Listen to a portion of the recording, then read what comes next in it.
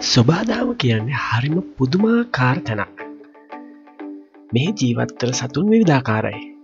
අද අපි කතා කරන්න යන්නේ ස්වභාවිකම ලස්සන හුරුබුඩි පෙනුමක් තියෙන නමුත් මිනිසුන්ට මරු කැඳවිය හැකි සතුන් කිහිප දෙනෙක් ගැන.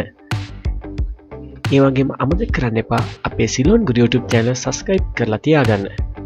හරි අපි එන යමු අපේ වීඩියෝ එකට.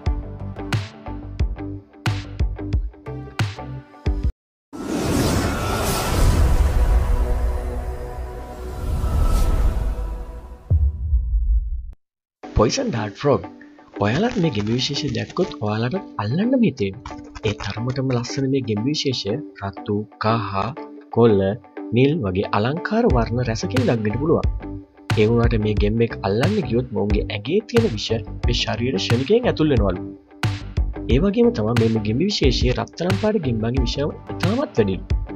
කියමනකුත් තියෙනවානේ කැලෑ නීතියට අනුව ලස්සන වැඩි දේවල් වල භයානකම් වැඩි කියලා. ස්ලෝ ඩොරිස් මේ සතා ගත්තොත් ලස්සන ලොකු දීප්තිමත් ඇස් දෙකක් තියෙන හින්දා හරිම අහිංසක පෙනුමක් තමයි පේන්නේ. දැක්ක ගමන් අපිට හිතෙනවා මේ සතාව වඩා ගන්න. මේ සතාගේ වැලමිටේ ඇති ග්‍රන්ථියකින් විෂක් නිපද වෙන අතර කවුරුන් හෝ සපා කෑමට පෙර මෙම ග්‍රන්ථියෙන් විෂ උරාගෙන සපා කන්නේ. ඒ වගේ මේ සත්තු දක්නට ලැබෙන්නේ වැඩිපුරම ඉන්දුනීසියාවේ තමයි. ඩොල්පින්ලා ගැන ඉතින් හැම කෙනෙක්ම වගේ දන්නවනේ. හරිම මිෂ්ඨශීලී සතෙක් විදියට මොහොතේ අතරමං වෙන ඕන කෙනෙක්ට මඟ පෙන්වනවා කියලා හරිම ජනප්‍රියයි. ඒ වුණාට බොටල් නෝස් කියන ඩොල්පින් වර්ගය කිසිම හේතුවක් නැතුව පහර දෙනවා කියලා දැනට වාර්තා වෙලා තියෙනවා. ඩොල්පින්ලා කියන්නේ ඉතාමත් බුද්ධිමත් ජීවීන් පිරිසක් නිසා කොයි වෙලේ කොහොම පහර දෙද කියලා අපිට කියන්න බෑ. ඒක නිසා කොයි වෙලාවවත් හීලා නැති සතුන් ළඟට යනකොට අපි දෙපාරක් හිතන්න ඕනේ. අපේ ආරක්ෂාව ගැන වැඩිපුර හිතන්න ඕනේ අපි. ලෙපර්ඩ් සීල් එහෙම නැත්නම් සීල් මත්ස්‍යයන් මේ සතා බැලුවොත් බැලූ බැල්මට පේන අහිංසක පෙනුමක් තියෙන ඕනම කෙනෙක් වසඟයට ගන්න පුළුවන්. ඒ වුණාට මේ සත්වයේ මිනිසුන්ට පහර දීලා මරු කැඳවූ අවස්ථාවන් ඕනතරම් වාර්තා වෙලා තියෙනවා. මේ සතුගේ කෑම විදිහට විවිධ මත්ස්‍යයන්, මුහුදු ക്ഷීරපායන්, හොඳින් වැදුණු පෙන්ගුයින් මේ වගේම තමයි මුන් ආහාරයට ලබා ගන්න. ඒ වගේම තමයි ජීව විද්‍යාඥයෙක් මතුපිට ඉඳලා අඩි 200ක් තරම් ගැඹුරට ගෙනිහිල්ලා මරලා දාලා තියෙන පොතක් මේ වෙනකොට වාර්තා වෙලා තියෙනවා. පැන්ඩා කියන්නේ සාමය සහ කරුණාවේ සංකේත ලෙස චීනයෙන් සැලකනවා. පැන්ඩෙට ආදරය නොකරන කෙනෙක් හොයාගන්නවත් බැරි තරම්. ඒ වගේම තමයි මේ සතුන්ට කවුරුහරි අනතුරක් කරන්න හදන බව දැනුනොත් මොවුන් ඉක්මනින් ක්‍රියාත්මක වෙනවා. පහර දෙනවා. ඒ වගේම මොවුන්ට හොඳින් පිහිනීමට සහ ගස් නැගෙන්න පුළුවන් හින්දා මොවුන්ගේ ශක්තිමත් හපු වගේම වේගින් දියුමට හැකි නිසා කවුරුන් හෝ පිරිහරයක් කළ විට ගැලවී යනවා කියන්නේ නම් අපහසුම දෙයක්. හංසෙන් සැබෑ ආදරේ කැඩපත කියලා අපි හඳුන්වන්නේ. හරිම සාමකාමී සත්ත්ව විශේෂයක් කියලා අපි දන්නේ. ඒ වුණාට මේ හංසෙන් පහර දීමක් නිසා මිනිසෙක් දියේ ගිහලා මැරුණු අවස්ථාවද වාර්තා වෙලා තියෙනවා. මේ සත්තු අහිංසක වුණත් මොකක් හරි අනතුරක් දැක්කොත් දරුණු වෙනවලු. මොවුන්ගේ වටපිටාව පිළිබඳ දැඩි අවධානයකින් ඉන්නවලු. මොවුන් අසලේ යෑමේදී හෝ මොවුන්ට ආහාර ලබා දීමේදී සෑම විටම ආරක්ෂාකාර වීම සුබයි.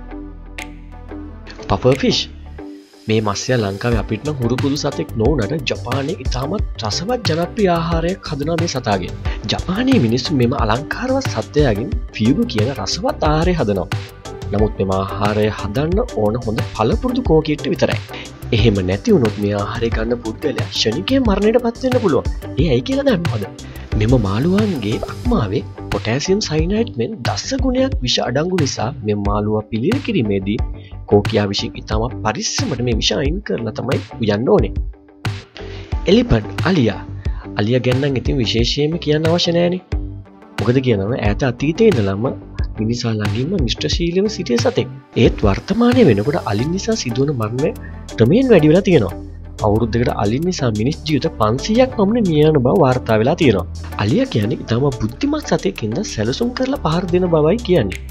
ඒ වගේම අලින් සමග යාළු මිත්‍රකම් පවත්වනවන ආරක්ෂාව ගැන දෙවරක් තුන්වරක් නෙමෙයි හැම විටම හිතන්න ඕනේ අපි.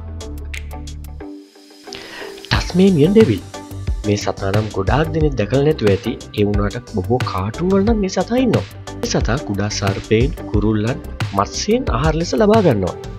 මේ සතා කුඩා වුණත් ඉතාමත් ශක්තිමත් දත් පිහිටා ඇති නිසා සපා කෑමකින් මාරාන්තික වන අතර ඒ වගේ මෙම සතු දඩයම් කරන්න රාත්‍රී කාලේ. ඇන්ඩ් ඊට ඇයා අපි කවුරුත් දන්නවා මේ සතා අපේ සිංහල හෝඩි දෙවනියට ඉන්නවා. මෙන්න මේ සතාට කටේ දත් පිහිටලා නැහැ. අනික ඔයාලට දැන් හිතෙන්න පුළුවන් ඒ වගේ සතකින් කොහොමද මිනිසෙක්ට අනුතරක් වෙන්නේ කියලා. ඒත් මේ සතාගේ නියපොතු ඉතාම දරුණු භයානක ආකාරයෙන් පිහිටලා තියෙන නිසා මාරාන්තික තුවාල ඇති කරන්න උනත් පුළුවන්. මේ නියපොතු මේ සතා භාවිතා කරන්නේ ආහාර හොයාගන්න ඒ වගේම ගස් වලට නගින්න වගේ තමයි. ඒ වුණාට හදිසි අවස්ථාවකදී වහාත්ම ක්‍රියාත්මක වෙලා මේ නියපොතුලින් තමයි මේ සතා පහර දෙන්නේ. මේ පහර දීම ඉතාම දරුණුයි. ඔයාලා තාමත් අපේ Ceylon Guru YouTube channel එක subscribe කරලා නැත්නම් වීඩියෝ එකට පහලින් නැති රතු පාට subscribe button එක ඔබන්න. ඒ වගේම අපි අලුත් වීඩියෝ එකක් දාපු ගමන් ඉක්මනින් ළඟට ගෙන්න ගන්න bell icon එක click කරන්න. එහෙනම් අලුත් වීඩියෝ එකකින් හමු වෙමු. ඔබට සුබ දවසක්.